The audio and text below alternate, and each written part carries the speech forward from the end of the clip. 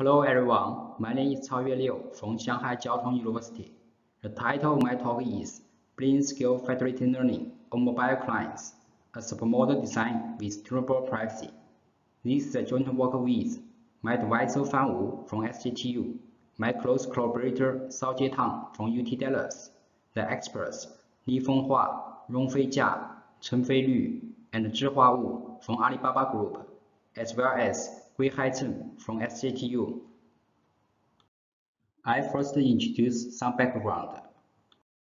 Nowadays, more and more machine learning tasks are offloaded from the cloud to mobile devices, such as product recommendation, next water prediction, and face recognition. The motivations behind this trend include good privacy, high customization and accuracy, as well as low latency.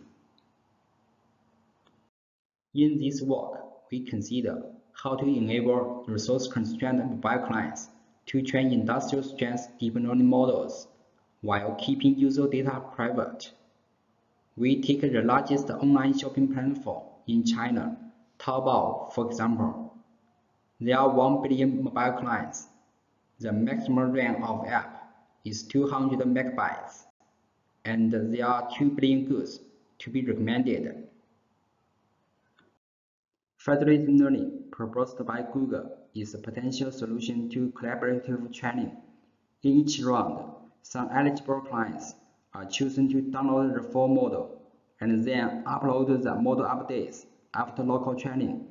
The cloud server aggregates the model updates to update the global model. Google has deployed federated learning on its Android keyboard, called Gboard, to polish the language model. The model contains the embedding of 10,000 words, and the size is roughly 1.4 megabytes. However, in Taobao's context, the full recommendation model, which contains the embedding of 2 billion goods IDs, is larger than 100 gigabytes. This makes federated learning infeasible. To improve efficiency, we propose a submodel framework. We observe that the input data of a client normally involve a small subspace of the full feature space. Thus, the client often needs part of the full model that is related to its features, called submodel. In other words, after local training, only the submodel will be updated. We use deep interest network, or DIN for short, as an example. DIN is deployed in Alibaba for recommendation and comprises embedding, attention, and fully collected layers. The embedding layer occupies more than 98% of the full model. The DIN submodel of a Taobao client contains the embedding vectors of its involved goods IDs and the other network layers. For example, if Bob's private data involve only goods 1, then he needs only the embedding vector of goods 1, while the other embedding vectors are redundant. Based on the concept of submodel, we propose a federated submodel learning framework, which is quite efficient to distribute complex learning tasks on mobile clients. For example, a Taobao client's desired DIN submodel is less than 1 megabyte. Further, if the submodel degenerates to the full model, the federated submodel learning will degenerate to conventional federated learning. Thus, our submodel framework is more general. Just as every coin has two sides, the submodel framework not only improves efficiency, but also brings in new price risk. First, the position of a client's desired submodel in the full model, called real index set, depends on the client's private data. For example, the goods IDs in a Taobao client's data work as its real index set. To download a submodel and to upload the update, the untrusted cloud server can know the client's real index set and reveal its private data. This breaks the tenet of federated learning. To mitigate the price risk, we need to jointly solve two fundamental problems. The first problem is how to download a row of a matrix. without revealing the row index. Here, the matrix represents the machine learning model. The second problem is how to modify a row without revealing the row index and the modification. We analyze two problems in detail. For the first problem, one trivial method is to download the full matrix, like in federated learning, and then locally extract the row. However, it is completion unaffordable. Another method is oblivious transfer, which overprotects the matrix, because it also guarantees that the client doesn't know the other rows, which is not required in federated submodel learning. The last method is price information retrieval and matches the price requirement. For the second problem, it is infeasible for clients to modify one by one. A feasible way is to first split up all the modifications without revealing any individual modification, and then apply the aggregate modification once. Such a primitive is called secure aggregation, and it works only if more than one client participates, and at least one of their modifications is non-zero. One extreme case is combined federated learning with secure aggregation, or SFL for short. SFL lets all the chosen clients in one round be involved for each row of the full matrix. Thus, SFL provides the best privacy, but the worst efficiency. Another extreme case is combined federated submodel learning with secure aggregation. In this case, a client will be involved only for the rows it truly intends to modify, implying the best efficiency. However, the client cannot rely against its real index set, implying the worst privacy. In addition, given the desired submodels of different kinds are highly misaligned, for a certain row, the chance is high that only one client is involved in the joint modification. For example, this probability is more than 80% in Taobao context.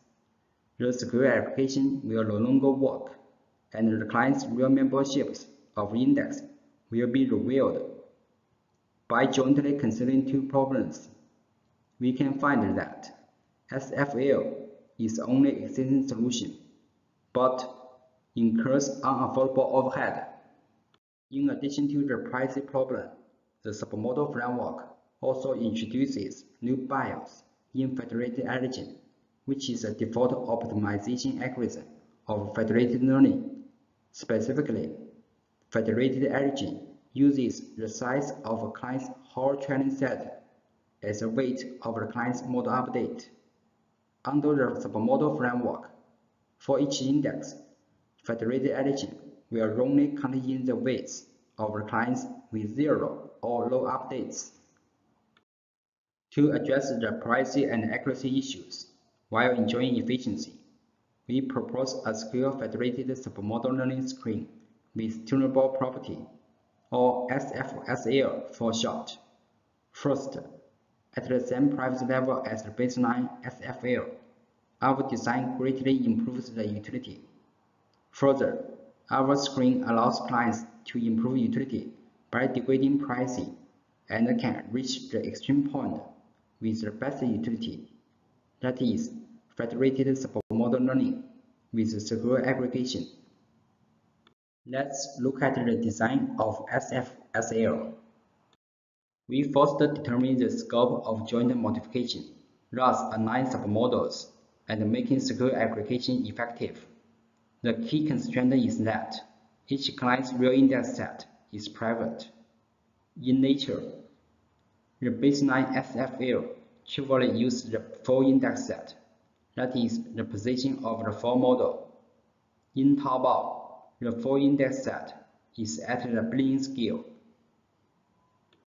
To narrow down the scope, we observe that if all the clients chosen in one round of federated learning do not have some index, they upload zero updates through secure aggregation. From the aggregated zero update, the untrusted cloud server can still infer that no chosen client has the index. Therefore, we can draw that each index that doesn't belong to any chosen client is redundant. Based on this observation, our SFSL turns to using the union of a chosen client's real index sets, which is necessary and sufficient.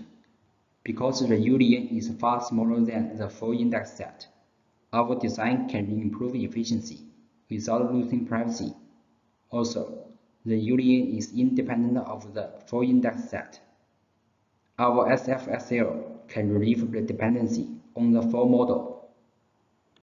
Now, a new question is how each chosen client can obtain the union without revealing any individual client's real index set. In other words, we need a private set union protocol. Considering previous screens cannot satisfy the accumulation setting of federated submodel learning and high scalability, we propose a new private set union protocol using Bloom filter, square application, randomization, and partition. Each chosen client first represents its real index set as a Bloom filter, and then replace each bit 1 with a random integer, while keeping each bit 0 unchanged. Such a randomization process is to hide the count number of each index in the union. The randomized Bloom filters are securely aggregated under the mediation of the untrusted cloud server. From the aggregated Bloom filter, the cloud server can recover the union by doing membership tests of the full index set. Further, the cloud server can narrow down the test scope with partition techniques. Based on the union, each chosen client applies its randomized response to generate a randomized index set, which is used to replace and protect the real index set in the download and upload phases. Let's look at the process of randomized response. The cloud server asks, do you have a certain index? A client answers yes with 2 customized probabilities, condition on whether the index belongs to its real index set. The probability parameters allow the client to tune privacy and utility. The design above requires that a client participates only in one round of federated submodel learning. When extended to the multi-round setting, we need to allow repeated responses to the answered indices. Our extension achieves longitudinal privacy by playing randomized response twice, with one memorization step between. After addressing the privacy issue, we finally consider how to mitigate the bias in federated origin. We proposed the federated submodel origin. The key idea is to use the sizes of the index-related training data rather than the size of the whole training set to weight the submodel updates. Let's get into the evaluation part. We consider the click-through rate prediction task with DI model. We used a 1-month top dataset collected in last year. We implemented the prototype in Python and let each client use the same choice of probability parameters, or CPP for short. We tested 5 different CPPs as shown in the table. As the serial number of CPP increases, the privacy of our SFSL becomes stronger. In particular, CPP1 is federated submodel learning with secure application, while CPP5 is as secure as the baseline SFL. Our running environment is a Linux workstation. Let's overview the prototype. First, a client extracts its real goods IDs from local data and joins in private set union to obtain the union. Then, the client applies randomized response to generate randomized goods IDs, which are used to download the DI submodel and to upload the submodel update through secure application. The cloud server aggregates the submodel updates with federated submodel origin, and finally updates the global DI model. We next look at some major evaluation results. First is about model accuracy and convergence, compared with federated learning, which diverges in the end. Our SFSL greatly improves the best AUC roughly by 7.2%. Compared with ideal centralized training, the best AUC of our SFSL decreased by 2.5%. Second is about accumulation overhead. At the same price level as a baseline, our SFSL reduced roughly 80% of accumulation overhead on both sides of the client and the cloud server. Third is about computational overhead. We first look at the client side. Our SFSL with CPP5 reduces 85% of the computation overhead than the baseline SFL. Compared with CPP5, CPP2 can further reduce 91% of computation overhead just by degrading privacy. We next look at the cloud server's computation overhead. Our SFSL with CPP5 can reduce 45% of computation overhead than the baseline SFL. Last is about the dropout of the clients. We can see that our SFSL and private union are quite robust. For example, even when the dropout ratio reaches 20%, the time overhead of the cloud server in our private union is less than 40 seconds. Finally, let's conclude the talk. We first proposed a supermodel framework for industrial strength learning tasks among mobile clients. We further proposed SFSL to address the new privacy and accuracy issues, which originated from data heterogeneity and the resulting submodel differentiation. We finally validated our design of a Table dataset. Thanks for watching. Please refer to our paper for more details.